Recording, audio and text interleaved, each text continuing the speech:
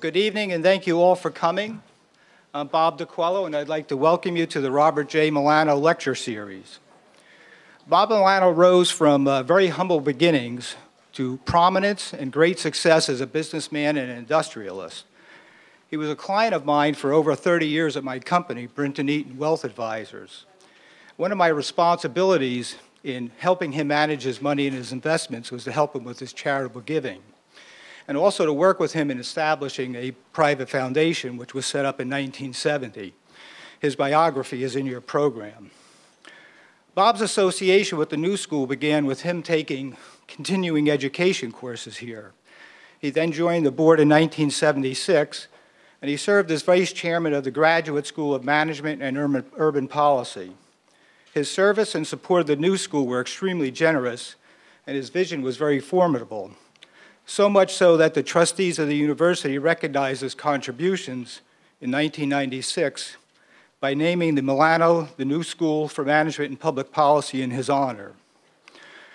I miss Bob Milano and his wife, Citi, very much, but I'm proud to have served today as president of the Milano Foundation and to have continued my own association with this university, and I joined the Board of Governors a year ago.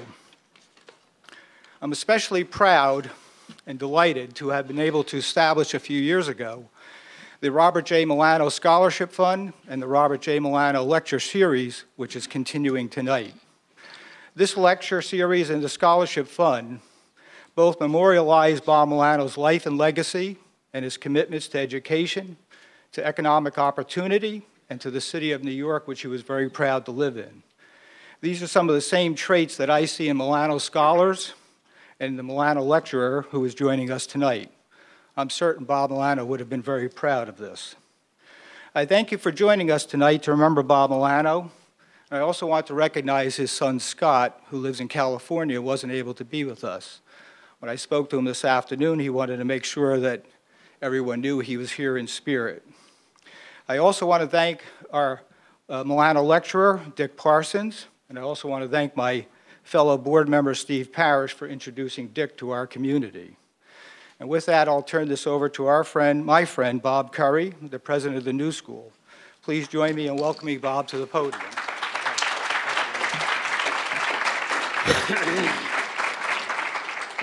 Well, first of all, after confusing my wife with a woman I used to know, I have surrendered myself to reading glasses. And I want to welcome everyone here, and I particularly want to thank Bob DiQuello for his commitment to Milano and for his commitment to the students who are enrolled at Milano. The students at Milano are the most diverse community that we have at the university.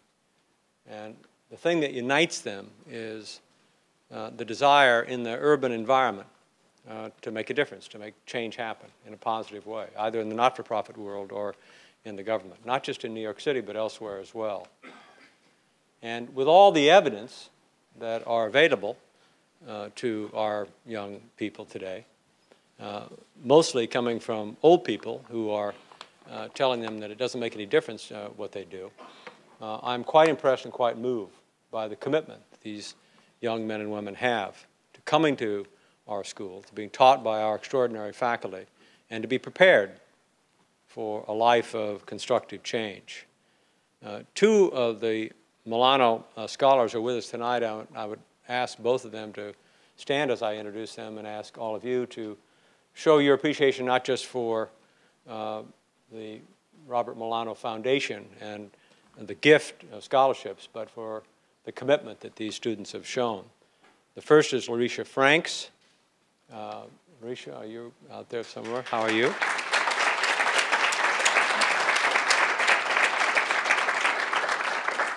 And the second is Juliet Yemhane.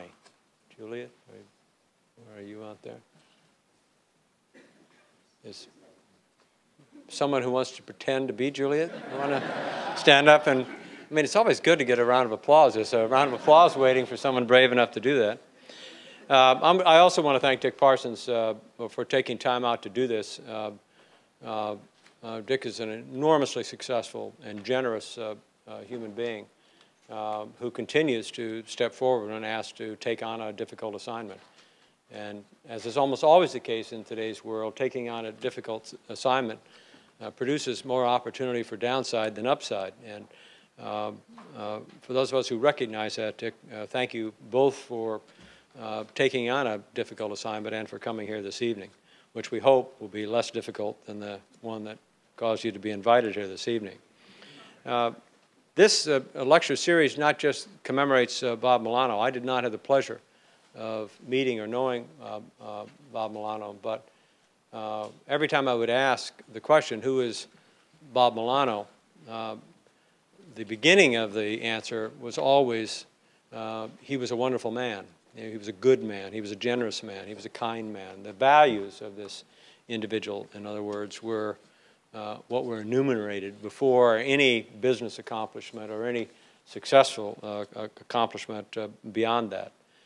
And I think it's terribly important to recognize that, because it is something that connects to the ambition of our students, the ambition of the men and women who have chosen to enroll in this program.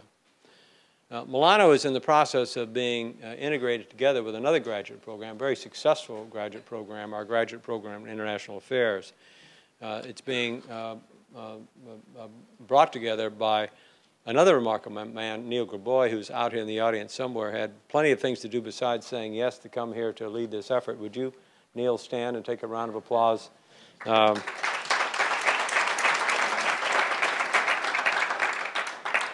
Take the round of applause that Juliet was going to get if she had been here. There are many reasons for us to focus today on the topic at hand, that is to say the status and the state and the future of the economy in the United States. New York City will play a very important role in this economy and the direction that we go. The success and failure, in short, of the economy will not just rise and fall, in my judgment, based upon what individuals in New York City and the business community do, but also what academic leaders, what intellectuals in New York City advise the leadership of this country to do.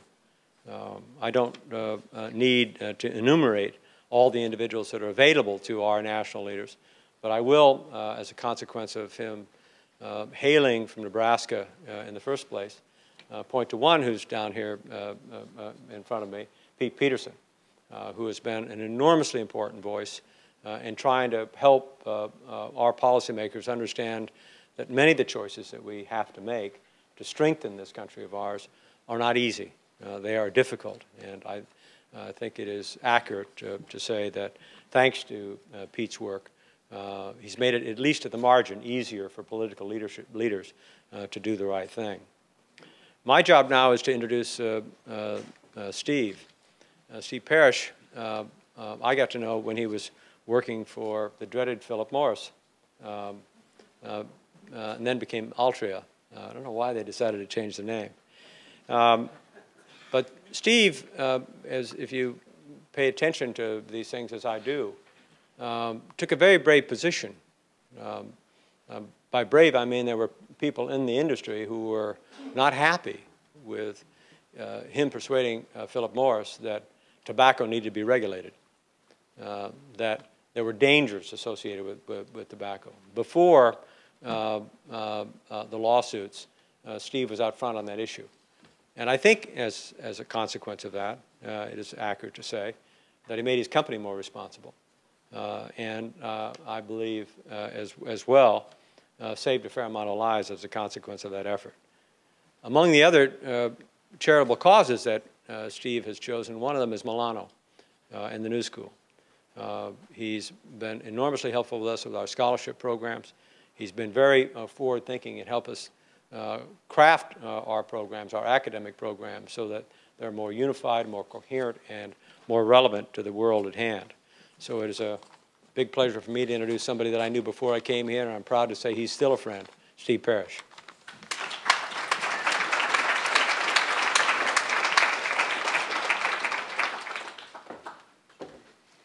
Thank you, President Carey. First, I just want to say, if you can convince your wife that it was the reading glasses, God bless you. For me, there are a lot of very special things about Milano, and among them are a commitment to social, economic, and political change in public and private and in the not-for-profit sector.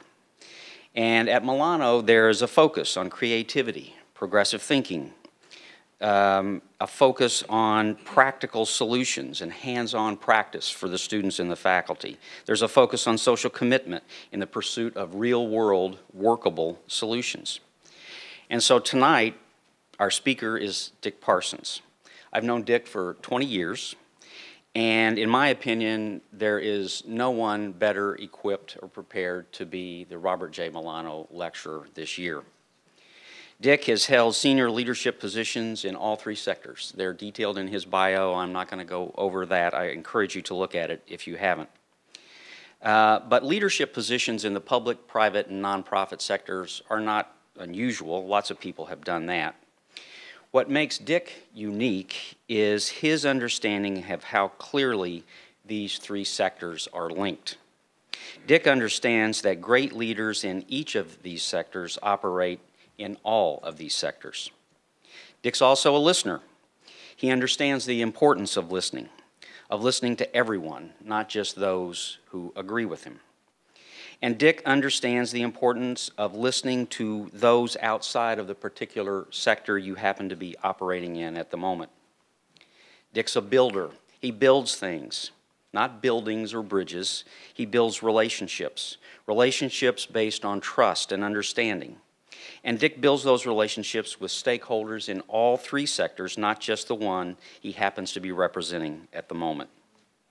Dick builds consensus. He understands the importance of compromise, and he understands that you can compromise your positions without compromising your principles. And Dick doesn't just build things for the sake of building them.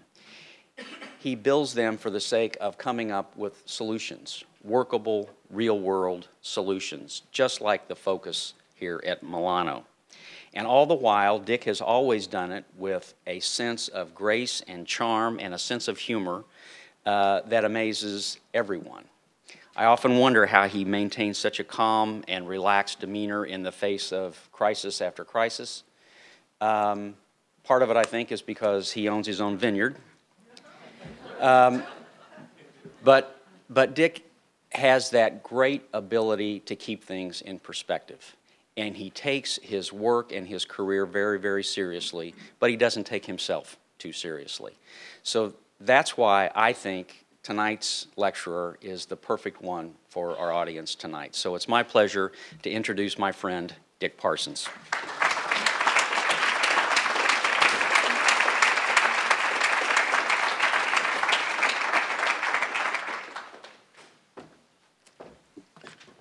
Thank you very much, Steve. Appreciate that gracious introduction, although if my wife were here, she would take exception to the last part. She says the reason I stay so calm in the face of crisis after crisis is because I'm obtuse. She said, one of your better qualities, she says, is you're obtuse. Things are going on to hell around you. You have no idea. You just, so I know. One of the two of you is probably right. But I thank you for those very generous remarks. And good evening, ladies and gentlemen. It's a pleasure to be here. Although, when I arrived, President Kerry said, boy, in the car coming down, you must have said to yourself, what possessed me to take on this assignment at this point in time? And because we rushed, I didn't answer him, so I'll tell the rest of you. As you just heard, I am an Italophile, right? I love Italy. I love the Italian people. I love the countryside. I have a vineyard over there. I love the cities, and one of my favorite cities in Italy is Milan, or as they say in Italian, Milano. You see where I'm going here, right?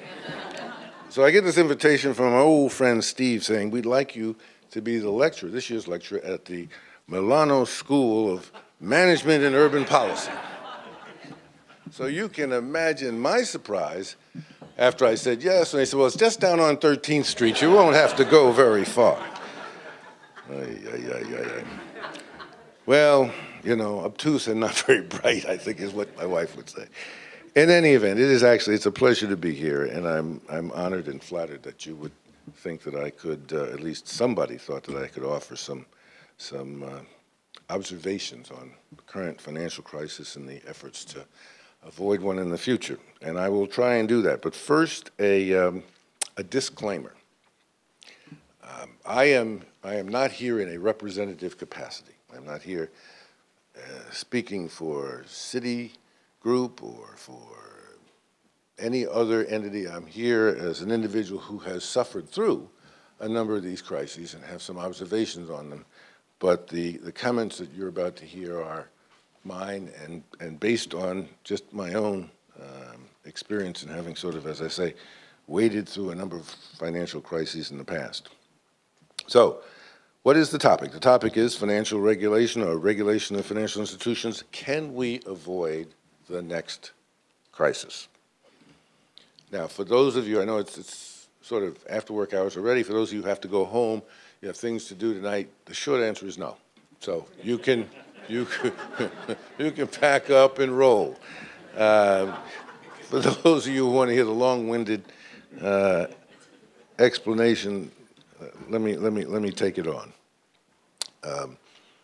Now, the first thing I have to do is, so what is a financial crisis? We're living through one now. Intuitively, we sort of know, but let me use the following sort of description or definition. It's when you have a sort of a massive interruption in the orderly functioning of the financial system, which is usually accompanied by institutional failures, by disrupted markets, that is to say, the market doesn't work anymore the way it's supposed to, by massive losses of value across asset categories, when everything seems to break down in the financial functioning of the economy. So that's clearly what we're in now. And as you'll see as I go through here, what we've experienced many times, both in this country and across the globe over the past several hundred years. Now, what is the cause of these financial crises, however? Because if you're going to prevent them in the future, you have to figure out what caused them heretofore, and how do you fix that? And I'm going to do something I don't rarely do, which is quote from some other authors. I'm going to do it twice, but I recently read a book. This, of course, was too late in coming from my perspective and many others, called This Time It's Different. It's written by two economists, Carmen Reinhart and Kenneth Rogoff. And what they've done is they've gone back over 800 years of data around the functioning of financial systems and economies in 66 countries around the world, or their predecessors, and tried to distill from that sort of common themes and threads. So before we get started with, kind of what causes a financial crisis, I want to read you the first of the two quotes that I'm going to pick up from this book. I quote, "If there is one common theme to the vast range of crises we consider in this book, it is that excessive debt accumulation, whether be it by a government, a bank, a corporation, or consumers, often poses greater systemic risk than seems likely during the boom times." Right? Their premise, one which I basically accept, is that at the core of almost any crisis, any crash, any popping of a balloon of excess, is accumulation of too much debt. People, governments, institutions have borrowed too much money. During the good times, they have overextended themselves in terms of taking on credit. And then when the good times end, and they happen for lots of different reasons, that balloon gets popped and you have a crisis. Too much debt, so hold that in your mind. Now, there are lots of different types of financial crises. They can be what they call sovereign defaults, where a government, let's just say Greece, defaults on its obligations, on its debt obligations, either to external parties, to the rest of the world, or internally. They can be exchange rate crises, where you just change the value of your money and, in effect, deflate the value of what someone is owed because you're paying them in inflated currencies. There is inflation itself, and then there are financial crises, or what I'll call banking crises. We're going to focus on banking crisis because that's the one that precipitated the current global conflagration in the financial markets. So in order to understand exactly how this whole, kind of over-leveraged problem that at some point in time gets so bad that it collapses in a sort of cataclysmic instant in time, I'm going to start, and for those of you who are highly sophisticated or even moderately sophisticated in the financial services sector, forgive my sort of taking a step back, but whenever they tell you you're speaking to the public, you don't know quite, what the level of sophistication is. So I'm going to start with, a 100,000-foot description of what a bank is and what a bank does. Because if you understand that, then you'll understand the rest of where we're going in this discussion. Banking is an ancient, it's an old sort of financial institution. Been around for literally hundreds of years, since they've invented money, so to speak. And what banks do, very simply, is banks, they're intermediaries. They sit in the middle of a cycle. They take money from savers, from people who have money, earnings, whatever, that they want to save and put someplace safe. And then they turn around and they give money to people who are investing in projects or the acquisition of assets. So many of you here, I'm sure, are homeowners. Virtually none of you here, or very few of you, probably bought your home all for cash. You had a mortgage. Those of you who are in business know that part of the way you grow your business is you make investments in it with borrowed money. So where'd that money come from? It came from a bunch of savers, a bunch of individuals who didn't have the facility or the capacity or, frankly, the scale to make loans to businesses or to homeowners themselves, who just wanted to put their money someplace safe, get a reasonable return, and have the process work. So what banks do, and they get paid for it, they take money from savers and they give money to people who are making investments. And the clever little thing that happens in that process is, it's called borrowing short and lending long. If I'm a bank, and Pete's a consumer, he's a depositor, he comes in and he gives me a deposit. Says, Dick, I want you to hold this money in your bank for me till I need it, and give me a fair interest on it. Give me 3-4%. I take Pete's money, and then I go to Bob Carey, who's trying to build an automobile plant.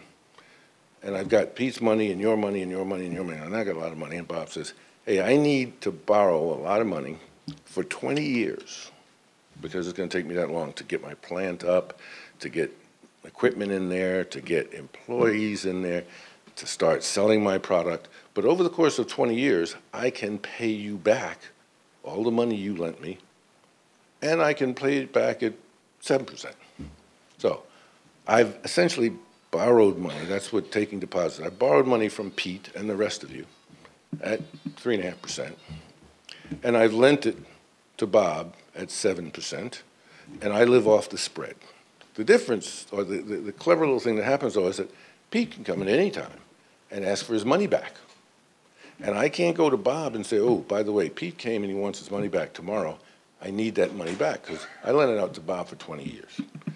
So banks get paid to do this. And frankly, every modern economy needs this kind of intermediation so that you can take money from savers and provide it to people who are making investments, i.e. who are longer-term users of that money, and make that process work. And it works, by and large, in normal times, because if all of you have deposits with me, there's going to be some number of you who need the money tomorrow and some number who need it next week, but it's a relatively small number. Most of you leave the money on deposit for an indefinite period of time. And so long as I've made good loans and I'm getting the interest on those loans and those loans are being paid off, I can meet the normal requests for redemption of my deposits in the normal course of business. But what do you have to make that system work? What you have to have is you have to have confidence. Pete has to have confidence that whenever it is that he shows up to get his deposit back, I'm going to be able to pay it. As soon as he starts to lose confidence, and the rest of you start to lose confidence, everybody shows up at the bank and says, give me my money back, and I can't cover because I've lent it out long. That's the way the banking system works. And that's, if you don't have adequate confidence among the savers, the depositors, that that system is going to work and their money is going to be there when they want it, when they need it, then they'll come and take it from you. You can't have a banking system. If you can't have a banking system, you can't have a developed economy because nobody can ever get access to funds to invest in longer-term projects. So the key to the banking system is confidence. You have to have a system that people believe, I can get my money back when I want it. As soon as that belief goes, you got a problem. Now, some of you were sitting here saying, yeah, but what about like Lehman Brothers and Bear Stearns and they weren't banks. Same principle, same principle. They were funding themselves in the short-term markets. They were going to the wholesale markets, not to Pete, but to others, in essence, and borrowing short, lending long, and so in order to continue to be in business, you need to be able to go and borrow short, borrow short, borrow short to cover your long obligations. And when confidence, as soon as the marketplace comes to a view that, we don't have confidence in you anymore, Mr. Bear Stearns or Mr. Lehman, then you can't roll over that long-term debt. Then you have essentially what is a run on your bank. And there's no bank and there's no banking system in the world that could withstand an all-out run, no matter how much capital you require them to hold, no matter how tightly you regulate them. The way the process works is it works that you bring in a bunch of short-term money, and you have confidence that it'll stay there because the providers of that money have confidence in your system, and you lend it long. So, that being the case, what happens when confidence deteriorates? And why does it deteriorate? This is exactly what happened in the U.S. in 2007, 2008. It's actually happened before. We'll come to that in a few minutes. But beginning probably in the end of the 90s, some people mark it more into the 2002, 2003 period, but I think it goes back to the end of the 90s. America went on a borrowing spree. We started borrowing money at massive rates because of various new technologies that enabled lenders to persuade themselves that they could spread the risk, they could eliminate risk by creating instruments that were targeted to different investors' needs and that they could sell around the world and that they could keep individual banks from being in jeopardy of losing investments because they could sell it off of their books. To give you an example of how crazy things got now, and most of it, not all, but most of that borrowing was focused in real estate and much of it on residential real estate. You've all heard of subprime loans, you've all heard of seconds. The people began using their houses essentially as their credit card. They go get a second loan, they had a credit card against it, and then they'd buy a boat or they'd, take a trip or something like that because the value of real estate was increasing. The value of your equity was increasing. And now we had, through, sort of financial engineering and new products, we had a way of tapping into that and monetizing it so we could spend it. And the notion was, well, housing prices are going up. Somehow, housing prices are destined always to go up because the more funds you throw, there's a theory called the weight of money. The more money you throw at something, the more valuable it becomes. The more funds were available to lend against houses, houses would go up in price. And then people would go back and borrow more money against the new value of their house. To give you an example of how hysterical, really, things became, some folks have done some sort of inflation-adjusted analyses of housing prices in the U.S. over slightly more than 100-year run. And on an inflation-adjusted basis, so that real value, housing prices, real estate prices, home ownership prices grew about 25–26% between 1890 and 100 years later, 1990, 1995. So they grew in the range of, in real dollars, in real terms, about 26%. In the next 10 years, they grew 90%. I mean, the housing market just went crazy because we had all this money being targeted at housing values, and housing values kept going up.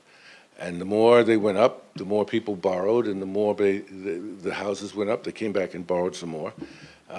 Lending criteria fell because, as I said, of these new financial instruments and derivatives. So now, take a step back and say, if 800 years of history have taught us that all these financial crises are brought on by over-levering, and we're clearly, you know, the levels of individual consumer debt to income, all those indicia were going up and up and up, why didn't somebody blow the whistle? Why didn't somebody say, wait a minute, this is crazy, we're going to be creating a bubble, it's going to pop, we're going to have a crisis?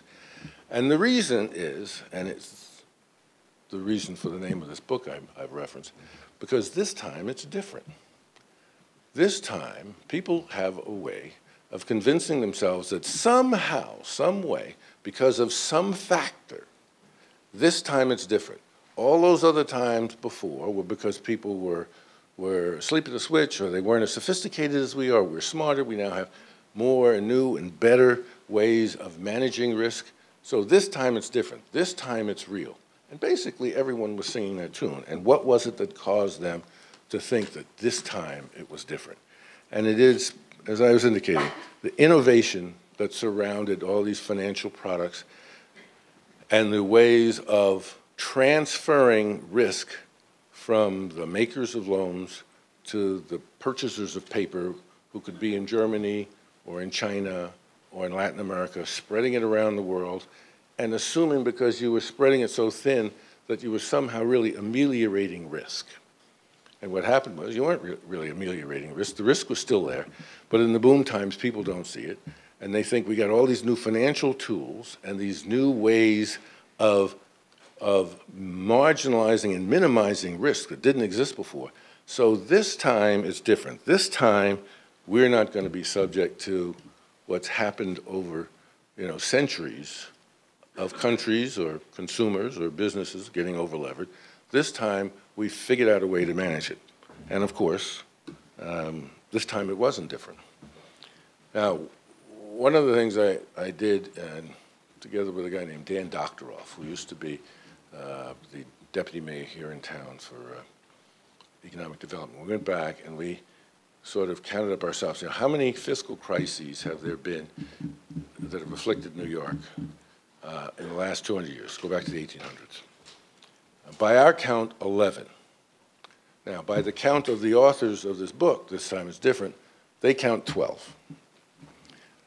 11, 12, but in that range. And if you divide that over the span of 210 years, you come to about 20-year cycles. And actually, if you look at when the crises were, it doesn't fall out, sometimes 18, 17 years, sometimes 23. But about every 20 years, there, give or take, we have one of these. And I have my own theory as to why. And it is because it's generational. I mean, I will tell you, I ran an institution called the Dime Savings Bank in New York in the late 80s, early 90s. And the Dime was a thrift, and it had been involved in home lending.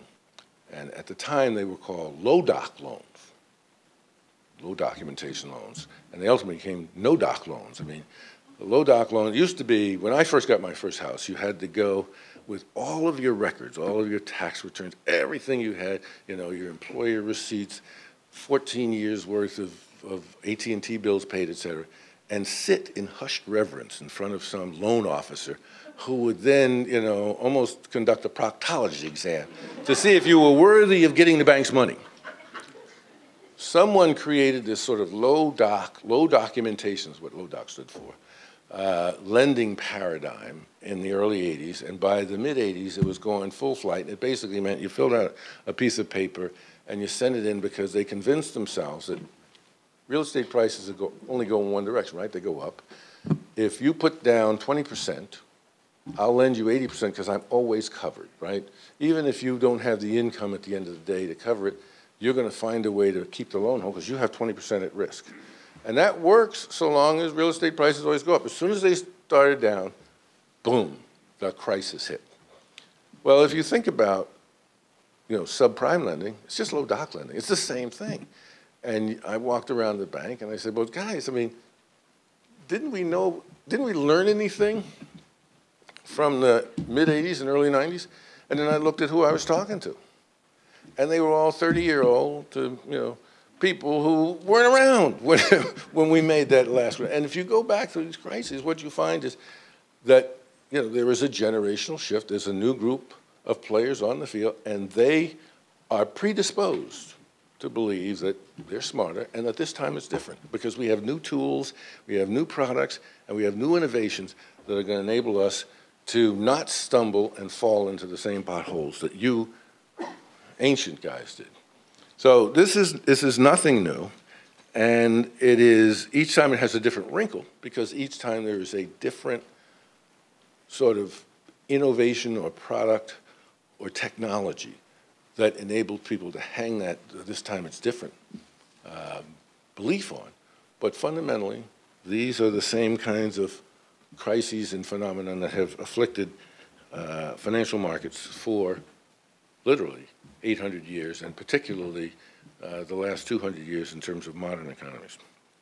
So the problem is, not only do I define it, but as those who've looked at it, it's a problem of boom and bust. It's a problem of people borrowing way too much, or governments, as I say, borrowing way too much in the boom times, and then the boom times end, and the balloon, it takes you a long time to blow up a balloon, but when somebody sticks a pin in it, it pops. And that is part of the sort of the psyche, if you will, of human beings. So now, what is our answer? What is the regulatory side to this? Well, a lot of good things. We just passed in this country something called the Dodd-Frank Wall Street Reform and Consumer Protection Act. You can always tell when the Democrats, Bob, you can always tell when the Democrats are in charge because they name things really terrific. Like Republicans come up with something like the Anti-Dumping Act or something like that. Democrats come up with things like, we're going to reform Wall Street and protect consumers. What does it really do? Now, it does a lot of good things. Number one, it provides for, in my opinion, the most important thing it does is it provides for more transparency in the system. One of the reasons that more people didn't blow the whistle before the onset of the last financial crisis a couple of years ago was that you couldn't really see all this debt accumulating. A lot of it was off balance sheet. A lot of it was implicit. You have these things called Fannie Mae and Freddie Mac that have implicit government guarantees that have huge trillions of dollars worth of liabilities, but they're on nobody's balance sheet. So there was, and a lot of what was going on in the wholesale side of the business was just not visible to the regulators.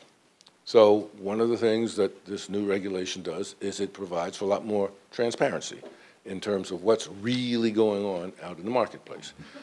Another thing it does is it provides for greater capital and liquidity requirements for banks and lenders. What does that mean? That means that if I'm a bank, I can't run entirely on Pete's money. I can't just take Pete's money and give it to Bob and catch the spread in the middle. I have to have some skin in the game. That's called capital in my business. Because things can go wrong sometimes, and who's going to absorb that wrong? So banks have always had to have a certain amount of capital to conduct their business and to lend, and now that amount of capital is going to be increased, which is going to make it, which is going to be a damper on the amount of lending you can do and on the riskiness of some of the loans that you can make. The new laws also try and de-risk the bank business because one of the things that happened over time was banks would take consumer dollars, deposit dollars, and then invest them directly in riskier kinds of operations, so-called prop trading, proprietary trading. So that's kind of not out completely, but it's diminished. And they've created a consumer protection agency. All probably good and useful things. But are they going to prevent the next crisis? Are they going to, have we now fixed the system so that we can't have another crisis? I say not. There's one other thing that the new regulation does, which I think is important, and that is it provides for how to unwind, you know, some of these large banks. There are a number of people who think that the problem was basically the banks got too big, and you know, in their massive size, they became, we as a country couldn't withstand the failure of one of these big banks. It really has less to do with big than it has to do with interrelated or systemically important. As the world globalizes, the players on the global stage, by definition, are just going to be larger. They're going to have to be larger to kind of compete and function across a hugely expanded marketplace. And we didn't have the kinds of mechanisms in place that said, how do you take an institution that is plugged into the global economy and that if it fails, will pull everything down with it? How do you take that institution and resolve it in an orderly way? So this new law, which still has thousands and thousands of pages of regulation to come behind it and implement it, addresses that also. So a number of very good things were done and a number of necessary things were done. But like so many things that are a governmental response to a problem, to some extent, they're fighting the last war.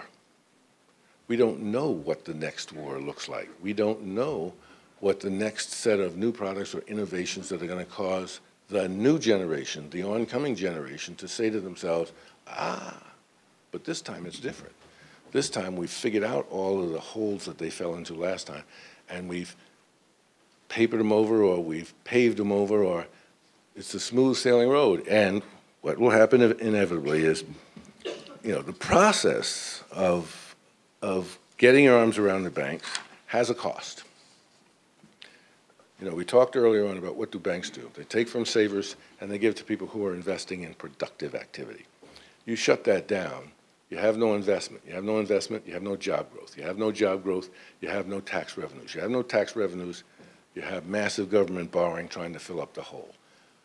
We have that right now in this country. Got to get the banks back to lending.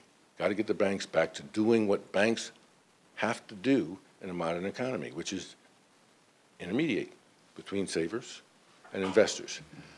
To the extent you turn that down, you slow the economy down. Eventually, politicians don't like that. Everybody wants to have a growing economy in their country. They'll begin to slightly loosen the spigot, get those loans going again. Eventually, the cycle will turn, the boom times will return, things will be great, people will have new products, new innovations, new ways of mitigating risk, and there'll be a new generation of lenders who've forgotten what we're going through now. And sometime, my guess, somewhere between 15 and 25 years from now, bang, we'll hit the wall again.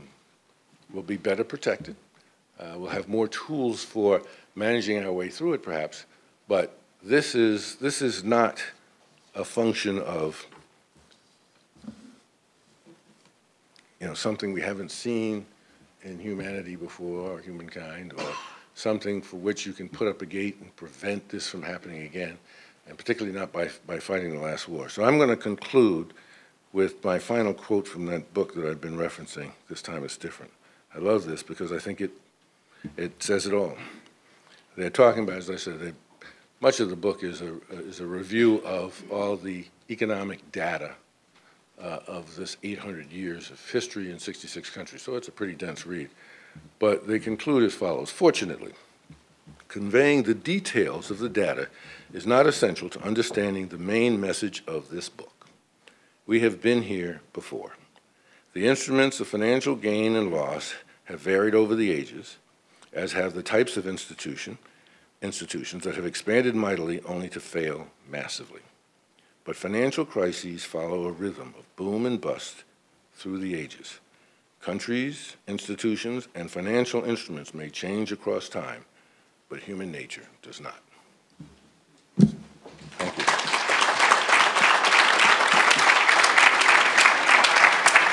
You want me to sit over here?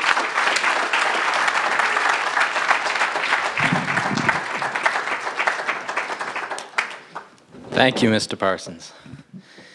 My name's Andrew White. I direct the Center for New York City Affairs at the Milano School. I just want to very quickly introduce our other two panelists and keep this thing moving along. Much like what we just heard in terms of helping us all understand the underpinnings of this system and what we've been through and where we're going, the two people who are going to join the panel over the last 2 years have educated me a great deal through their writing and work on radio and podcasting, and I hope many of you, and certainly many others. Jeff Madrick is a frequent writer for the New York Review of Books. He is a visiting professor at Cooper Union and an analyst, senior fellow at the Schwartz Center for Economic Policy Analysis here at the New School and NSSR. So Jeff, if you want to come on up. And Adam Davidson, who's going to moderate this evening, is the co-founder of Planet Money. How many of you have listened or know Planet Money? You all should. Through the wonders of National Public Radio and Planet Money and the iPhone, the iPod, many of us were able to follow through the track of this economic collapse with what was a daily podcast for a while there, amazingly enough, explaining exactly what was going on and how. The Giant Pool of Money, which was a piece done on This American Life, even before Lehman Brothers collapsed, explained much of what Mr. Parsons just spoke about. Adam Davidson is the co-founder of that project at NPR and a correspondent for National Public Radio, and a winner of many illustrious awards, which you can read about in the bio. Adam, it's all yours.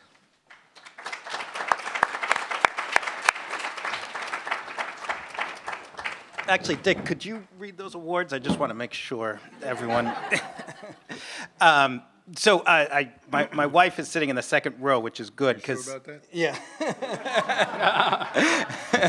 it's good because I'm a moderator, and she reminded me this morning to be moderate because I get really energetic and excited and sometimes very angry about things like macroprudential regulation and contingent capital certificates and things like that. And I think the reason I do is exactly what Dick was saying, is that when you become a finance nerd, in my case, sort of bizarrely, since I grew up in the village where nobody that I had ever met knew anything about finance whatsoever,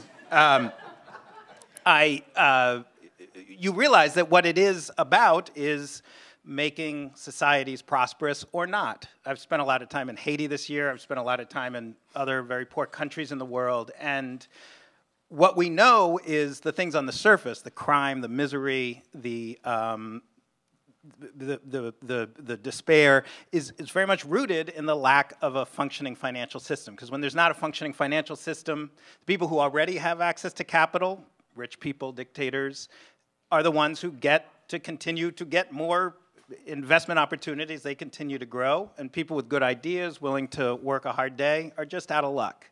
And I think 2 years ago, it started to feel like, is this going to be a country that moves more in that direction than any of us would like? Today, I don't think it's as terrifying, but it's certainly, it certainly should be in the back of all our minds with regulation. So, so I like to keep that level. Sometimes these conversations, hopefully not this one, can get a little esoteric, and I like to keep that in mind, that no matter how much you personally know or care about collateralized debt obligations and the like, this is why you either are doing well or not doing well, and why your kids or grandkids or friends or cousins or whatever will do well or won't do well. It's all in our financial system, which even more now than ever before is very tightly wound up with regulation. So I want to start with Jeff. I thought the best way to start is just for you to respond and maybe just answer that question that Dick answered so vociferously with a no. Can regulation prevent the next financial crisis? Right. I do want to, first of all, I want to commend Richard Parsons for taking this job at Citigroup, especially in a time when directors their feet are being held to the fire. I think it's a tough job, and I have to, I think Bob Kerry was referring to, Bob, by the way, usually leaves the room when my name is mentioned. You may have noticed he did it yet again. But I do want to commend you for that. And I do want to say that I agreed with the central point you made about what's called financial innovation on Wall Street. My wife also tells me something. She said, stop calling it innovation. It's not the Apple computer. It's more often than not, or at least as often than not, finding loopholes to get around regulations. So let's keep it in perspective. But I want to say a little bit about the history of financial crises that's somewhat a little different perspective than Richard Parsons had.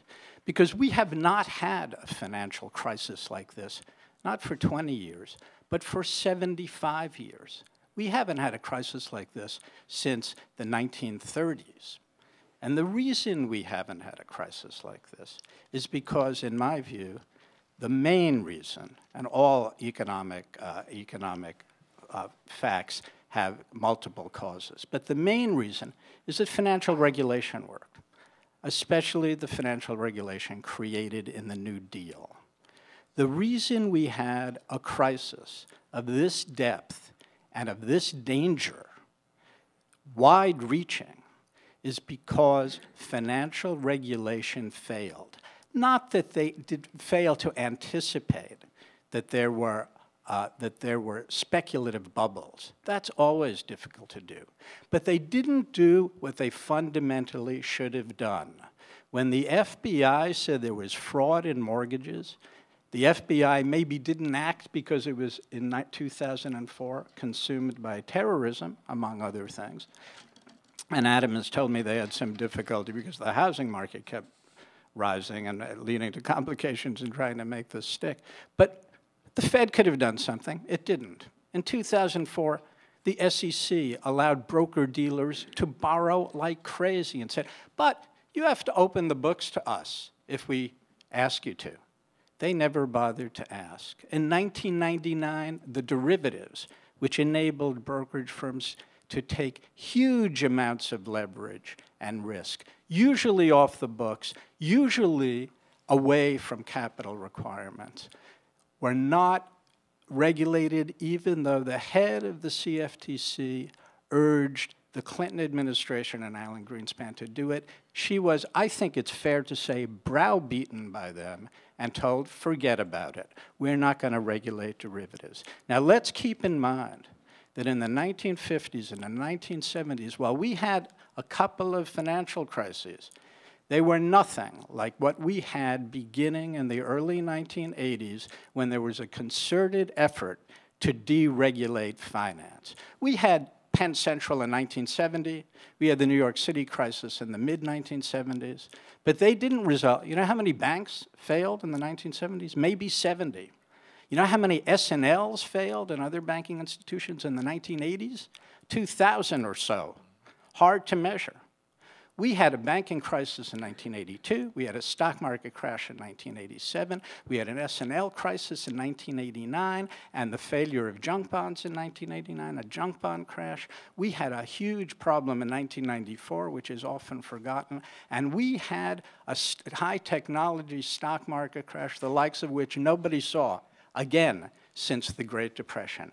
An enormous collapse in the NASDAQ, which measured high technology. And you know what they said then, as you well know, Richard? They said this time it was different when they were talking about those high technology stocks that deserved infinite multiples, because many of them never made $1 of profit.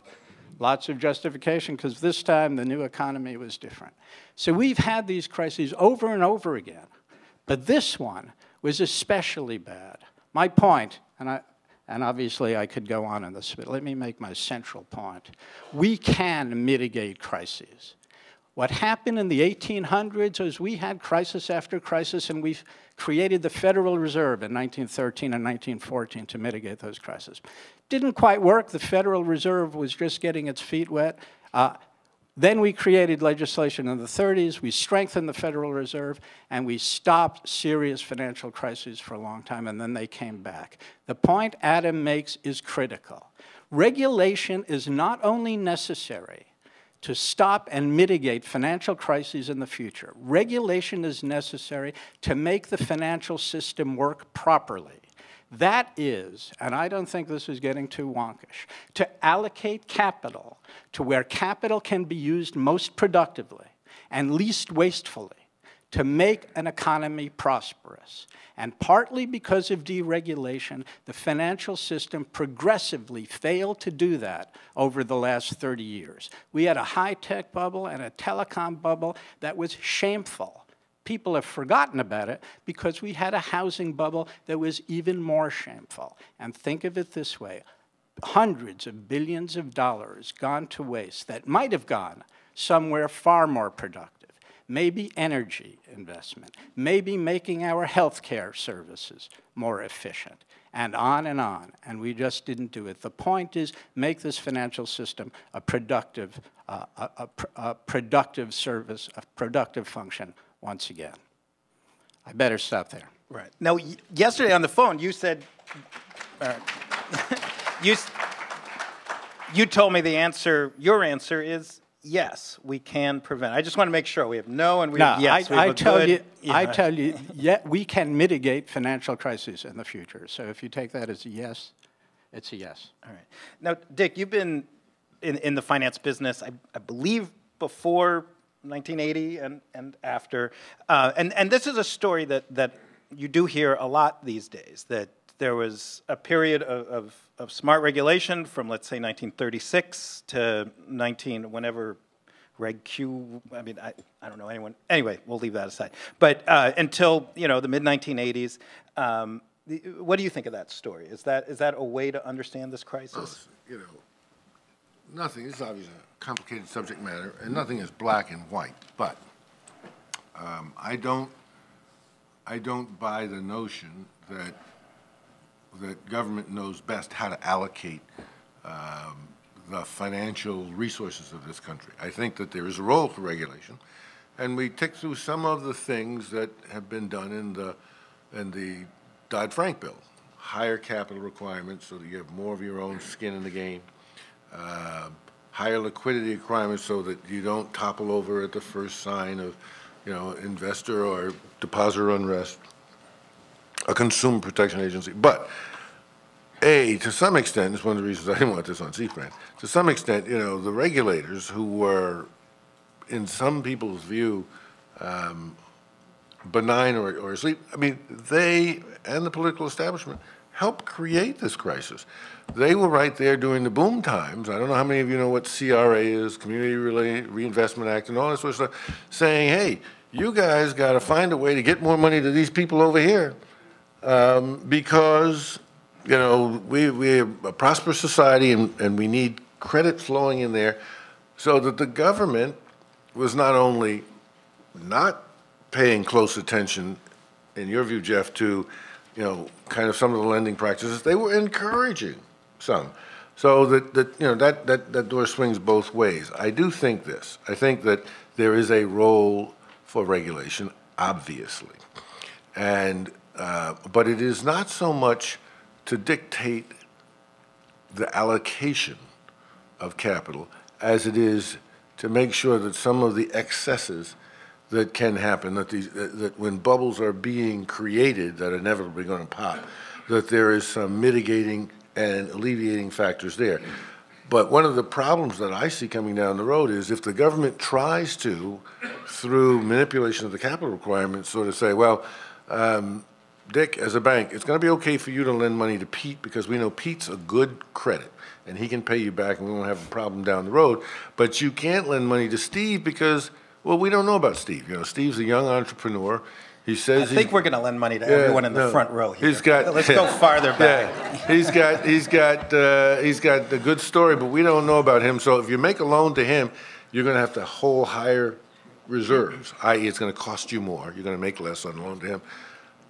That starts to begin to feel like the apocalyptic view that you started out with, that, you know, those who have money get to keep it and grow it, and those who don't never get access to it. So I'm willing, as a personal matter, to live with some imperfections and therefore some disruptions periodically from time to time as the markets find their way through the most efficient form of operation, as opposed to sort of turning it all over to a bunch of wise men who regulate how capital flows in our society. And Jeff, you can correct me if I'm wrong, I don't think you were saying regulators should allocate capital. What I heard, and I find this, I happen to have yesterday interviewed a Marxist economist, they still exist, and a libertarian economist.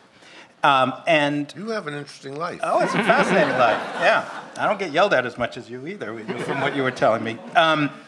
And I couldn't get them to agree on anything, but I did get them to agree on one thing, which is something I hear an awful lot, that sometime in the last, and I think that it's not right to say that there's no regulation. Banking is still an unbelievably regulated industry. You can't open a new branch. You can't, I mean, the government is in there, but as Jeff hinted at, or Jeff's wife hinted at, that sometime in the last 10 to 25 years, the central work of Wall Street, or a central part of Wall Street, shifted from allocating capital based on business, based on what makes sense in the marketplace, to what economists call regulatory arbitrage, playing with the rules between different sorts of regulation. You know, we saw this with Washington Mutual shifting from one regulator to another, you know, to get a more favorable treatment.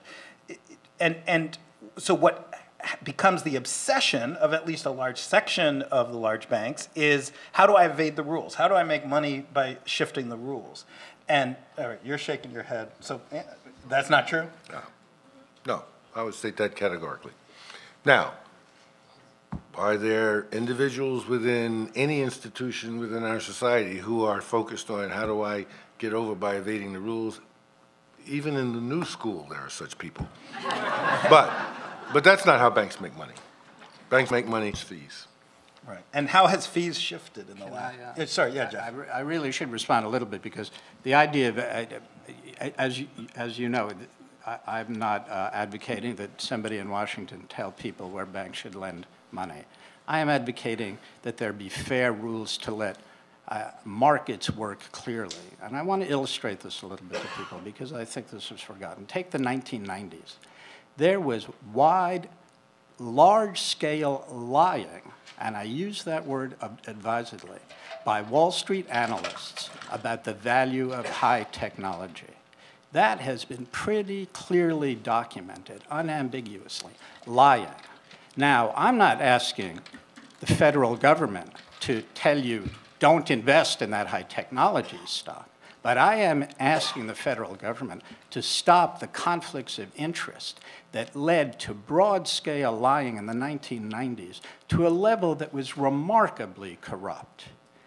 The lying included fraudulent accounting in company after company in the 1990s. And I'm using the 1990s as an illustration. I actually think it was a more corrupt decade than the recent one. Wide scale. The major firms, the major law firms were involved with this kind of thing. So we need a system which is honest, which is open, which is free of conflict of interest, which compensates bankers not to take risks and then get away with it when they lose money big, because nobody's going to take that money back and they're not going to take money back, but to compensate them fairly. A system that doesn't have credit agencies full of conflicts of interest. Now, this is not some gargantuan Marxist scheme.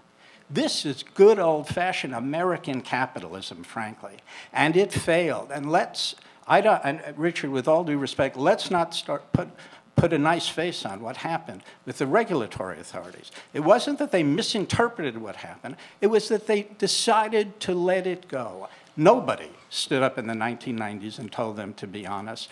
Nobody, and we were discussing a little bit these collateralized debt obligations. Why didn't the Federal Reserve know what was really in these collateralized debt obligations? Why didn't they know those were not really AAA securities? It is remarkable. And I am not over-dramatizing. You get a AAA security that's paying 1.5 points more because it's a CDO versus a AAA security that's a corporate bond. You don't think, you sit back and say, my gosh, why is it paying 1.5 points more? Maybe it's not really a AAA. Maybe one of these banks, I won't make names, knows it's not a AAA, but because they got the credit rating agencies to agree, they're willing to sell it as a AAA. I have to say one more thing, and I know Richard should respond to this. I think it was Alan Greenberg said in his recent memo and that he always believed a AAA security was a AAA security. He was head of Bear Stearns. Emails from the Bear Stearns hedge fund operators that were uncovered during their trial showed very clearly they knew AAA securities were not AAA securities. The emails said explicitly to each other, it's our job to find the good AAA securities and weed out the bad AAA securities. So this was not some kind of secret on Wall Street. Maybe it was too complex for the broad sales force in many Wall Street firms. But at the top, or near the top, people knew what was going on. And Dick, that is, in my mind, what we talk about when we say regulatory arbitrage. You don't need to be doing cocaine with strippers at the minerals and mining service. You do lead an interesting life. Yeah, I'm not commenting on whether I did that or not, but much more boring. You take a bond, you take a bunch of BBB bonds, which means high risk. You get a lot of return because they're high risk. You put them together. You create something that, according to the rules, is AAA, but according to any serious risk analysis is not AAA. And then you make money because you know the rules really, really well, not because of a market signal that's telling you this is how to allocate capital. That doesn't feel like, and that rather anemic response to how many people have listened to Planet Money tells me you don't know about our amazing investigative report into this process. But I do recommend it. We did it with ProPublica. It just came out 3 weeks ago, and it really details the how this works, and I mean how it worked at banks. You may know well. So is that not, that doesn't ring a bell, or that doesn't feel right? What doesn't feel right is to try and heap all of the current distress on either a small or humongously large group of evil-intended regulatory arbitrageurs who were pumping things out into the market that they knew were no good and forcing them on an unsuspecting public. Now, were there abuses? Aren't there always? Right? But is that at the core of the problem? Not in my judgment. In my judgment, the way I put it in other contexts was, we had a free credit party here in the United States, and everybody came. Consumers. I mean, what are we going to say about people who read some of the literature and some of these people who were buying $750,000 houses on $14,000 a year salaries? I had someone who shall remain nameless, was a friend of mine, called me. They live in Florida. They had a problem with our bank, and I said, "Well, tell me what the problem was." "Well, I bought this house and I got this mortgage, and now I'm trying to work it out." And I said, "Well, when did you buy the house?" "I bought the house in 2003. "What'd you pay for it?" $275. And I took a $250,000 mortgage. And then I said, "Well, that doesn't, how did you get the mortgage?" "Well, I refied it twice. I went back, and as soon as the house was appraised at 400, I borrowed another 150. And as soon as the house was appraised at 625, I borrowed another 150, and I ended up with 500,000.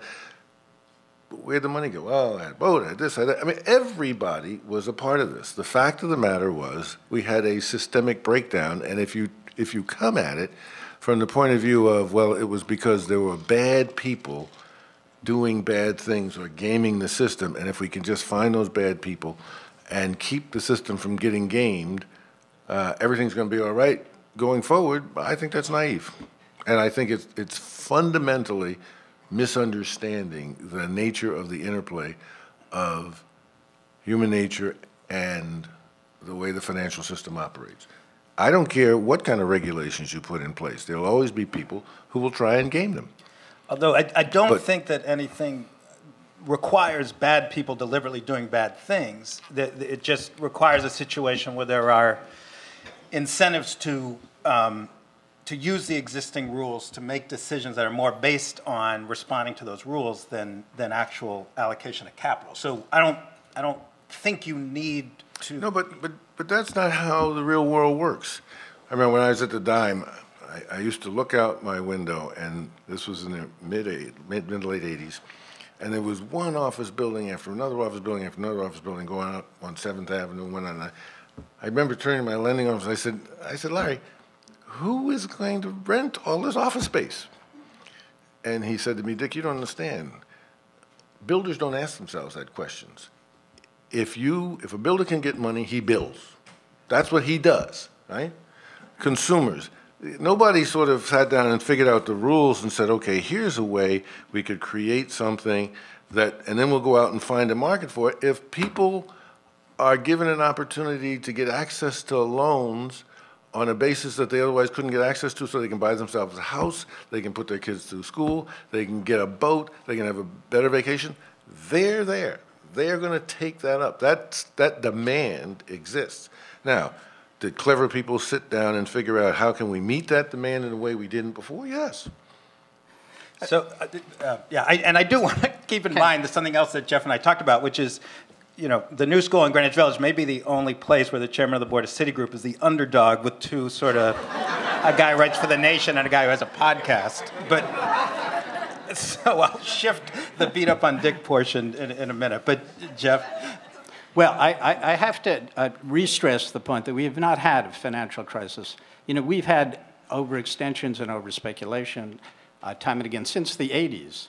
Mind you, in the 50s and 60s, we had an overvalued market by 1969, for example. We had that, but we lived through that without major financial crises. We certainly lived through this without financial crises that literally jeopardized the world economy. That may well have led to a Great Depression if the federal government didn't come in and save the day. So we're not talking about, in modern America, an ordinary financial crisis. But I do have to say, I guess I just have to point out that there was lots of fraud in the mortgage market. There was lots of duping of homeowners. Now you can just to that point. See, I lived through the thrift crisis. Now, you could say that you have the, I don't know, Ken Lewis or somebody, give me a name, or whoever was running Merrill or John Thames. As I said, but you all remember Keating, Charles Keating, remember that? Remember all the big trials and all the big stuff that came out. What was his name? Something Paul, who was down in Florida, a giant boat. It didn't go global because it didn't go global because we didn't have the kind of financial instruments that you could take the poison and spread it around the world. But the last financial crisis, the thrift crisis, was pretty damned significant here in the United States. And as you said, on the back of it, 1,500 thrift institutions failed. Now, so, I mean, I don't know where this notion that somehow, since the Great Depression, we've had some minor burbles, but nothing that would really justify being called a good old crisis. I say we have very significant crises since the early 80s. That's my point, and that's when financial deregulation began to build a head of steam. We did not have nearly so significant, so I do think that S&L crisis was very significant. We did not have nearly such significant crises in the 50s and 60s. We grew very rapidly. There are many causes of growth, and it's complicated. But I do think that the fraud, it's very hard to get away, the fraud at Countrywide, for example, is now quite clearly documented in civil suits by California and others. I think there'll be many, many civil suits. If I may say so, people don't necessarily always know that Citigroup had a big mortgage writing operation, similar to Countrywide. I don't know if there was even one instance of fraud, but they pushed mortgages to those people you're talking about. As far as I know, they were one of the 3 or 4 biggest mortgage writing subsidiaries. So the big banks were not only raising money through these CDOs and these sort of tricky new innovations, quote unquote, they were pushing it out the door through another subsidiary. Countrywide was not only the great Angelo Mozilla, or the now infamous Angelo Mozilla, was writing these mortgages. He had a capital markets group. He was in competition with Citigroup, with a huge market group, writing CDOs. I mean, this is quite an operation. Now, if you say, you sit back and say, well, it was just a systemic problem, everything, in some sense or other, is a systemic problem.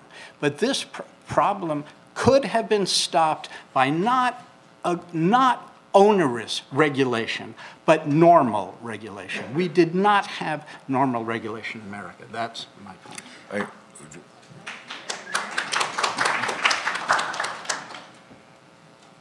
I don't know what normal regulation looks like.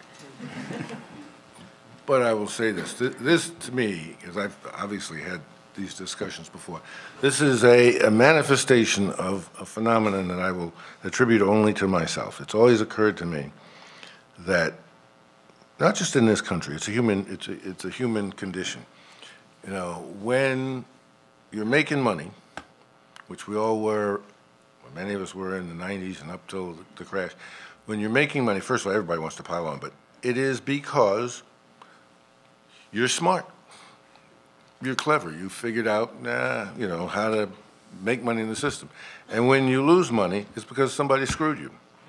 And that's basically what you're saying. I mean, oh, it was fraud. It was this. You know, obviously, it was some fraud, but it was far more fundamental.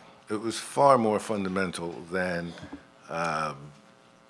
you know, Angelo Mozilla pushing money out to people who didn't deserve it. And in fact, if you do your homework and follow your history, there was a point in time where Angelo Mozilla, he was Banker of the Year. He was lauded by all of these regulators because what was he doing? He was helping ordinary Americans who previously couldn't afford a home get a home. These guys were providing an opportunity for the least of the brethren to get on the home ownership bandwagon until the bubble popped. And then it becomes, whoops, you know, somebody must have screwed me. All right. And I know we're seconds away from reaching a total consensus and agreement, but I'm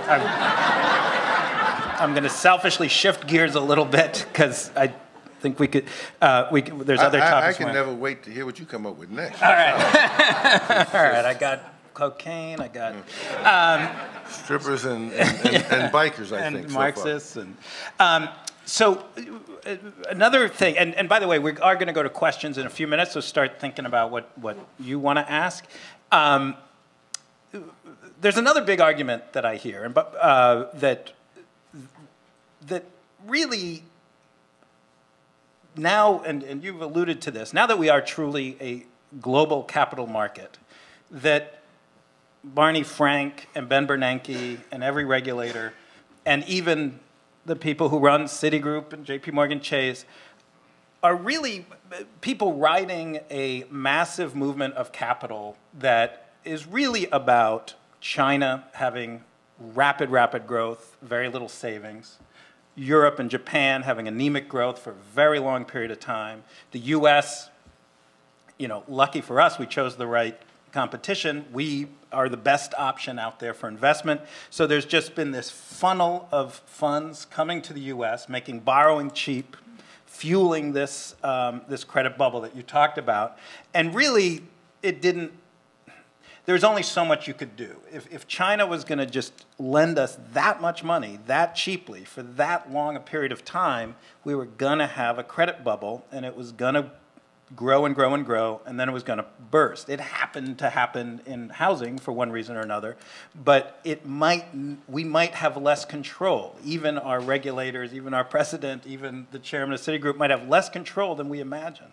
Jeff, what do you think? I think this is one area probably in some broad sense anyway where Richard and I agree. I do think there was a flood of credit into the US that kept interest rates quite low and enabled the financial institutions to funnel that credit, intermediate, as you say, throughout the economy. Now, why was that the case, however?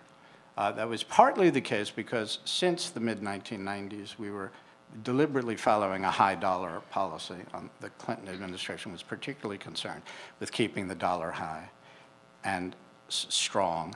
That put our exports at a disadvantage, undermined to some degree and maybe to a great degree middle-class jobs in manufacturing. Manufacturing may be devolving anyway, but not at the pace that it's devolved because of our high dollar policy. So there are complex reasons that are partly our responsibility. And Wall Street, as I understand it, was very gung-ho, and Richard may have a different view, very gung-ho, especially being represented in the Clinton administration by the powerful Treasury Secretary, to keep that dollar high. It was not an accident Wall Street was profiting over those inflows of capital. So I do agree that maybe that is the overarching issue, even more than the CDOs, even more than the innovation, this flow of capital. But we should be careful about how that happened. It was not simply an act of nature. You know, now you're getting to super, you know, sort of global macro issues, and without getting too technical, you do, again, if you have to go back and say to yourself, where did the money come from? I mean, where did all this money come from? Because remember that weight of money argument? If you throw a lot of money at something, you're going to drive the value of it up. Well, let's take China. While, you know, they try and get the balance of trade right and keep the dollar strong, but support, you know, both import and exports because you're trying to grow these other kinds. Mostly where it came from was Chinese peasants, about 500 million of them, right, who don't have a low savings rate, who actually save very high rates of what they earn. Why? Because they have no financial safety net system in their country. Something happens to you, you're a Chinese peasant. You can't turn to the state and say, I need unemployment insurance, I need health care, I need this, that, and that. So they save their dollars. And when you got 500 million of them doing it, that money had to go someplace. And where did the Chinese put it? They put it here. They put it here. And yes, the effect of having too much money, it's like, you know, I remember my first year of college, I worked 2 jobs before I went to college, and I had a small scholarship to play basketball. And I ended up in school, first time away from home with, now this is 1964, $5,000 cash money in my pocket. That was a lot of money in 1964. I was broke by October because you give a fool too much money and he's going to spend it, right? We did have, I mean, your basic point is right. We had a flood of cheap money coming into this country, and we recycled it. We put it to work, and we created a credit party that everybody came to. All right, so we got agreement. It's all China's fault, and Bill Clinton's. No. I want to talk about something else which comes up an awful lot. I'm seeing Pete Peterson, his namesake institution is one of the leading intellectual lights in these global economic issues. One thing we know is the U.S. will likely get back on a growth path, hopefully a healthy growth path, but we're going to be a smaller percentage of the global economy. And lots and lots of places that were never really relevant in these discussions will be more relevant. You obviously have operations in hundreds of countries at Citigroup, so does every bank. And so I just want to go one step further. In this regulatory debate, we heard an awful lot about the U.S. We heard, you know, we saw American officials sort of jawboning the Europeans, the Canadians, and others. But we don't have a global regulator. We just saw, you know, I guess on balance, tepid things come out of the meeting this weekend where the big global, to the extent that we have global regulators, they came up with their rules and they weren't particularly onerous.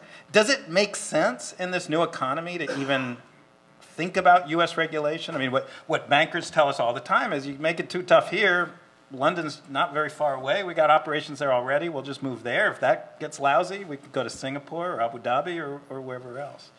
I'd love to hear what Dick has to say about that.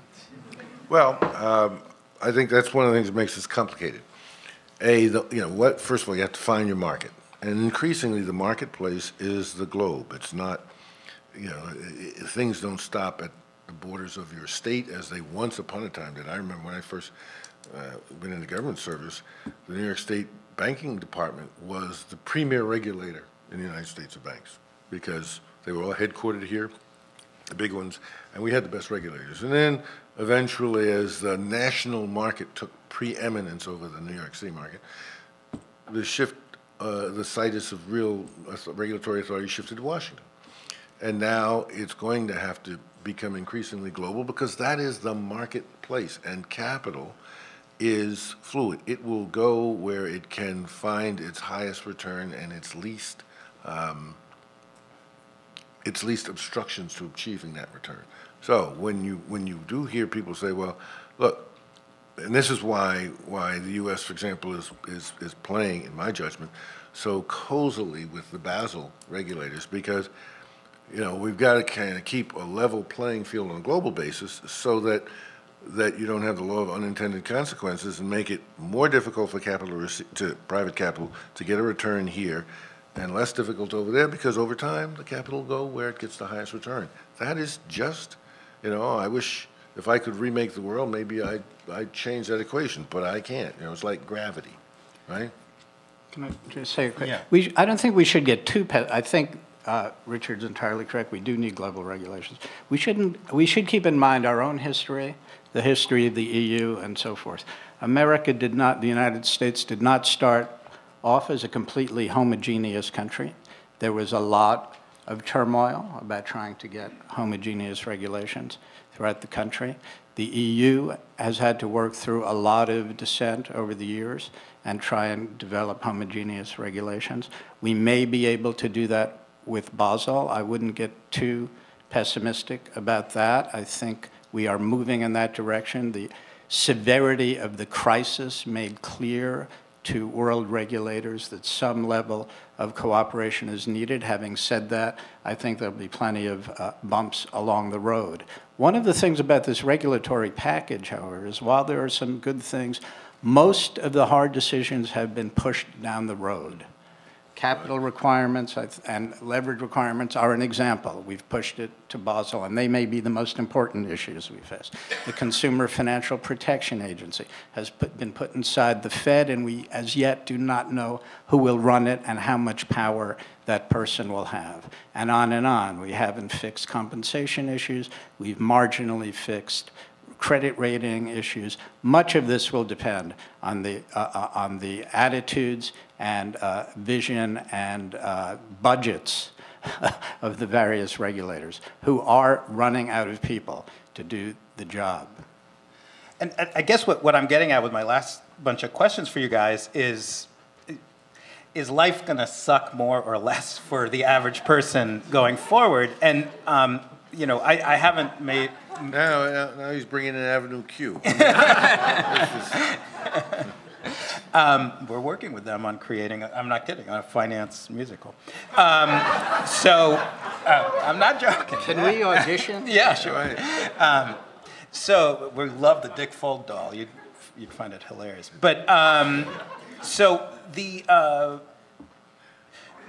in the world that both of you describe, pushing it outward, in a world where technology moves faster, where capital moves faster, where the globe is where it's more interconnected. You mentioned this generational thing, but we saw in Iceland it's also a geographic thing. If you live in a country that hasn't suffered what we learned this crisis, which was really interesting, is the countries that did the worst in the 97, 98 Asian crisis and Brazil crisis did much better in this crisis. They actually learned lessons, and the countries that were fine then did much worse this time because they didn't learn those lessons. But there's always going to be a country that doesn't know the right lessons. I'm less sanguine about the prospects of this global regulatory partnership. So are we talking about just, yes, faster technology, more global interconnection, we're just going to have these booms and busts faster and more frequently, and there's stuff we can do on the margins, but but fundamentally there's not that much we can do about it. It's rare that I can call myself more optimistic than anybody else on any panel on which I appear. But I am a little more optimistic that the major financial centers are going to deal with some of these global regulations because it is clear to them we are in such dire need. We should be very clear that during this housing boom, American wages, this housing boom in which finance played such an important part in allocating capital from wherever, wages did very poorly. Even in this recovery, average wage, now wages are supposed to go up in a recovery. Wages for men went down, and the median wages, typical wages, went down in this recovery. That's remarkable. But they've been going down or going sideways for the entire 2000s. Women wages went up somewhat, but at a fairly slow rate. Something's big is not working. And it's not only the credit system, though I think that's a big part of it. Something big is not working. We have 16 months of unemployment above 9%. We are going to break the Ronald Reagan record of 19 months above 9%. We have 16.7% underemployment rate. You all have heard about this ad nauseum. This is a very difficult time. We are not coming out of this recession quickly. And I'd love to ask, if I might ask Dick one question. What happens if we go into recession again? How healthy are the banks to withstand another round of higher defaults? Yeah, that wouldn't be good. That wouldn't be good. But that shouldn't be a surprise to anybody, right? I mean, these financial institutions were pushed to the limit, to the max, to the ropes last time out, and they're just coming back now. They're regaining their financial strength. And so if we had another crisis on top of this one, or another serious recession, it would obviously strain balance sheets and reserve levels. In terms of your fundamental question, is life going to suck more or less going forward? And it's hard to beat Dickens, right? In The Tale of Two Cities. It'll be the best of times and the worst of times. And that's, the complexity of all of these things. We started off talking about financial institution regulation. Now we've moved into, real wage growth, the growing distance between the haves and the have-nots, the fact that jobs are being, they keep calling it outsourced, and it's not outsourced, it's offshored. The jobs are being exported out of the U.S., and there aren't, high-knowledge worker-based jobs in the U.S. To take their place. I mean, these are all huge issues, and they do have a lot to do, though, with the allocation of credit and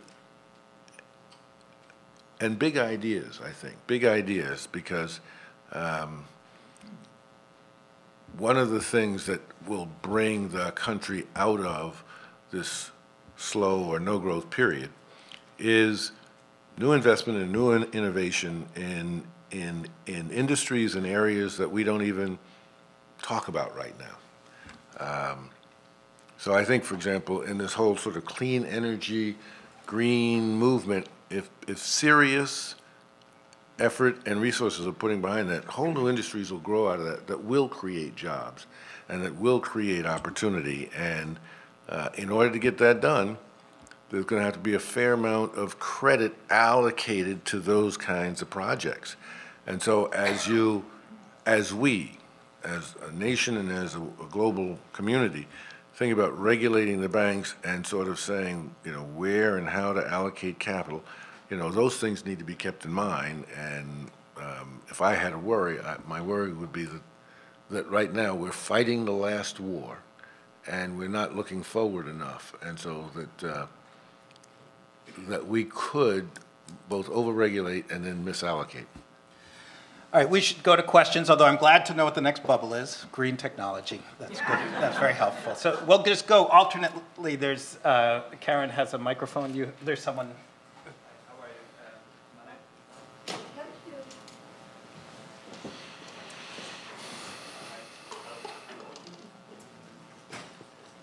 you? No worries.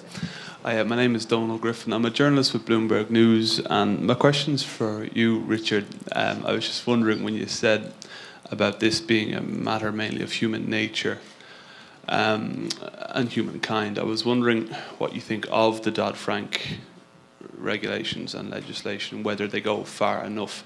Human nature taken into reasoning, do they still go far enough? Certainly in terms of disclosure, because some banks can still keep things off their books. I was wondering, do you think that they go far enough? I thought I addressed that in my quasi-prepared remarks, that I thought there were a lot of good things in Dodd-Frank that will make for a safer, sounder system, more transparency, more disclosure, probably higher both capital and liquidity requirements, a way to unwind troubled banks that didn't exist before.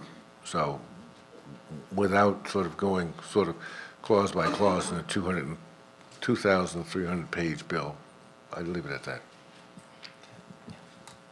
that. Simon Johnson has urged a breakup of the too big to fail banks because he argues that the existence of those too big to fail banks inevitably will result in bailouts when one of those banks goes under.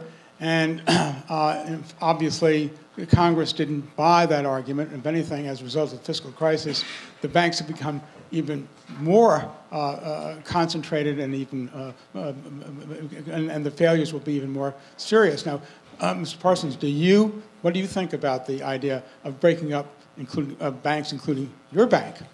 Do you think it's a good idea? No. Yeah, and the reason is that the whole notion of, quote, too big to fail, I mean, sometimes what you call a thing defines it. It doesn't really have so much to do with size as it has to do with interconnectedness with the global financial system. So that, was Lehman too big to fail? Well, it turned out, probably things might have been different if it had not failed and been saved, but it wasn't really all that big, not compared to something like a Citibank. But why are these banks large? Because they are, they have to address global marketplaces. And if you sort of say, well, we're going to, I'm thinking of the old expression, we're going to bomb the banking system back to the Stone Age. We're going to make everybody be like the Jimmy Stewart Bank in A Wonderful Life. You serve a little community and you're nice and whatnot. You're just, you're trying to turn the clock back. That doesn't work, and you would significantly disadvantage the United States, which is still the leading economic power globally, right? Can't be unless you have financial institutions that can carry the weight, that can carry have the scope and scale to function on a global basis, and that's what's created the size, not anything else. Although Simon Johnson is a frequent guest on our show, a good friend of mine, and Paul Volcker and many others have said that the problem is, there is a problem with size. You are the chairman of a company that, it has, I don't know what it is now, but around a third of the U.S. economy. And if you call president, or a third of the banking system, 26%, I don't know. Whatever. If you call any president and say, I'm going down, and if I go down, I take 26% of the U.S. economy with me. In America, I forget the latest numbers, top 4 banks control 40-something% of the economy, top 19 banks control 90% of our banking system. And so that creates a situation where no matter what the regulation is, no matter what the regulators do, you're really, really, really, really powerful. And now I'm not saying I endorse what Simon Johnson says, but I'm at least sensitive to the fact that it's worth noting that we have in our country 2 or 3 or 4 companies that are crucial to our success, and therefore it's very unlikely that they'll ever have to fail. They'll ever be allowed to fail. That they'll ever be allowed to fail because of their size. In 1982, I'm sure people would want to hear your answer. In 1982, when the big banks were going under because of their Latin American loans led by what's it called? What's it called? Citigroup. But you have a long, illustrious history before you got there, Richard. But Paul Volcker and I guess, what was his name, Larosière from the IMF, had to bail out the banks. And their concern, and Paul Volcker was chairman of the Fed at the time, and Paul Volcker's concern was not so much that there were that huge number of bad loans out there, but they were concentrated in these few banks, and he was using the phrase too big to fail. And the phrase too big to fail has been used for a long time. I think it misstates the issue, and I kind of agree with you on that, Richard. It is, the real problem is everybody was doing the same thing, no matter how big you are, and everybody fled the markets at the same time, and everything collapsed. So the trigger can be something very small. My concern is a little bit like Volcker's concern. Should the big banks be constrained from some risky activities? Well, I mean, that's what the Volcker rule is about, right? You can't take, in essence, federally insured deposits and then start diverting them not from the lending function, but to making proprietary bets. I actually agree with Paul on that. But, you know, the answer can't be to sort of say, well, you know, we're going to put an artificial limit on how big you guys in this country can be, right? Because let's take Citi. Citi has operations in, I don't know, I'm going to call it 110, 115, I mean, on-the-ground operations, countries around the world. Citi deals with probably 95% of the Fortune 500.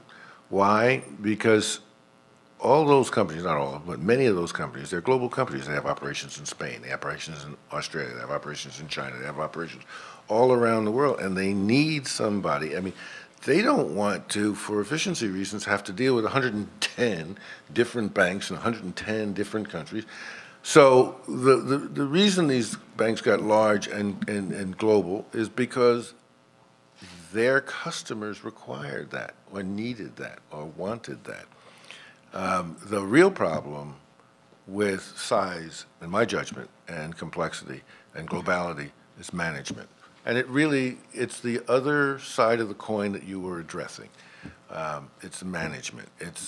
These things are very large and complex and hard to manage. And so some simplification of the management challenge and then some further maturation of our management technology, if you will, is going to help the situation a lot. But trying to sort of say, well, when you get to be so big, we're going to break you in two so that you go back and you have to run up again, what you're going to have is a financial system that can't meet the needs of the rest of the global economy.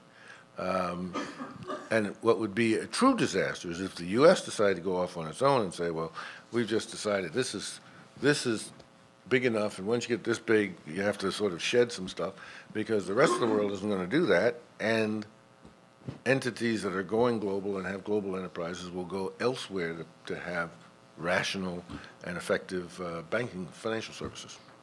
We have a reformed banker next. Is that? Mark Willis. Oh, no. The competition. Not at all. I left J.P. Morgan a couple of years ago. And now, I guess I am in competition. I do some work at NYU, but I've always been very close to Milano, and this is great to have this program. So this is a question to you, Dick. And you and I go back a long time talking about community development and those issues. So I get it. It's the big forces out here. I get it. Generational. Little side question, where were the adults? Because there are adults there with those kids who are 30 years old. But why do we feel the need that we have to blame it on poor people, right? I mean, the Community Reinvestment Act keeps coming up here, and as I think, I assume you know, of all the loans made, subprime loans made, in 2005, 2006, 6% of them were made by banks in their CRA areas. It's hard to see how 6% drove the other 94%. And yet we persist in hearing this story, that somehow it was CRA, and the implication is it was poor people. And the other fact that we know is that given a 30-year fixed-rate mortgage, if a low-income person doesn't lose their job, they're more likely than what we used to call yuppies to pay their mortgage. They're less likely to do a strategic default. So why is this? Why do we keep coming back and try and blame them for what you gave very clearly as some very big forces out here that brought this about? Yeah, because you got, yeah, no, listen, as Mark knows, I mean, just a little history. When we went through this at the dime, we had a portfolio of about 1,000 loans. Remember the old SHARP program? It was called the Small Home Auction Rehabilitation Program up in Harlem, uptown, where essentially people who would put sweat equity in would come in and buy these shells. We'd make them a loan. They'd reconvert them. We'd convert it into a mortgage. They'd live there. We had two defaults out of 1,000 loans throughout the thrift crisis, because these people had invested in their homes, and and they paid the bank first. Whereas we also had a bunch of loans to a bunch of Wall Street type guys who had these places out in Amagansett and out on the island, and they would just mail the keys, and we had 12% default rate or something like that. So I don't blame poor people, and actually I think the we got to blame somebody though, right? Because when there's a crisis and we're losing money, it's because somebody screwed us. Let's blame rich people. Well, what they are, I would say you didn't see anybody getting in buses to drive to the home of any poor people and throw bricks through his window. They did with the AIG, bonus babies and so on and so forth. So there has been a bit of a war declared. It's sort of abating now, to be honest with you, but a bit of a war declared on, bankers and banker bonuses and, these fat cats and all that sort of stuff. I just think it's part of the drill. But if you were looking for substance under it, there is a notion, and there's something to this notion, that people who otherwise wouldn't qualify for credit were able to get credit under these very much loosened and enlightened standards, and found themselves unable to carry it when rates adjusted. I have to add something to that. The San Francisco Fed did a study, as you know, of CRA loans, and found the CRA loans, which were regulated, to be of a significantly higher quality than subprime loans that were not regulated. Sorry, you wanted to... I was just saying the majority of people who took subprime loans were middle income. So, again, why this mythology keeps going, I don't understand. Well, again, human nature. I have to say something about, I can't leave without saying something about Fannie Mae and Freddie Mac as well. They were by and large non-players in the early 2000s in the subprime business. Because of accounting rules, they sat it out to some degree. They were made, let us keep in mind, private corporations with a profit objective. Their CEOs made fortunes because they made profits. In 2005, I get my years a little mixed up, but then they came barreling into the market in 2005 and 2006 to make subprime loans to catch up.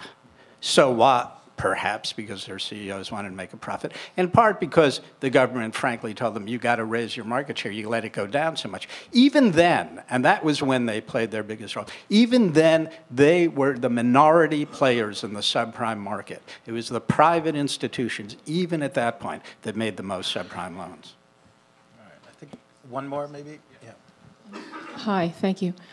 My name is Andrea Pasoris, and I'm actually an experienced bank analyst who endured the isolation that they put the experienced bank analysts through, so that there were the young people walking around the East Salt City who knew nothing about those earlier crises. And I worked in advising firms like the Dime, and worked analyzing banks at UBS, which lost $45 billion. So I'm pretty experienced.